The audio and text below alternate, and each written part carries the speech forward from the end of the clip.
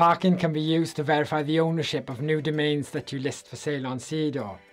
But mainly, parking is used to generate revenue on unused domains.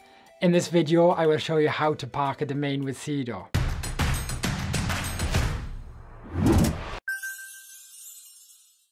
So essentially, when you park a domain, Sedo's parking page will replace your current landing page.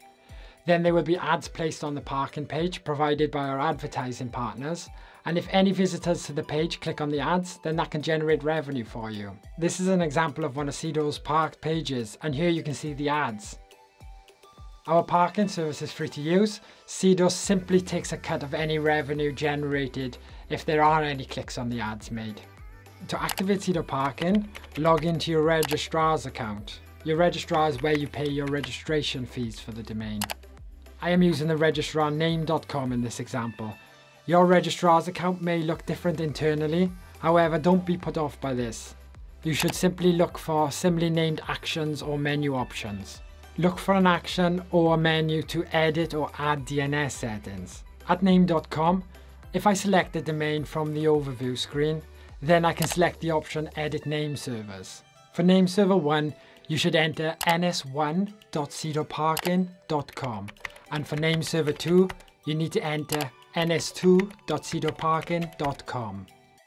If your registrar needs you to enter IP addresses for the name service instead, then you can add these. Then save or update your name servers, and that's it. Just note that the parking page may not show instantaneously. It can take a few hours to show, and in the worst case scenario, it can take up to 72 hours to show. So once you've parked your domain, visitors to the domain will either see text ads like I showed you in the example at the beginning of this video, or they could be redirected to another website, which is an advert provided from our advertising partners. If you want visitors to only see text ads from our premium partners, then you need to make sure that you certify your account for parking. So don't forget to subscribe to our YouTube channel so you don't miss out on any new content that we're releasing. In the next video, I'm going to show you how to certify your account to make sure you are getting text ads from our premium partners, so stay tuned for that.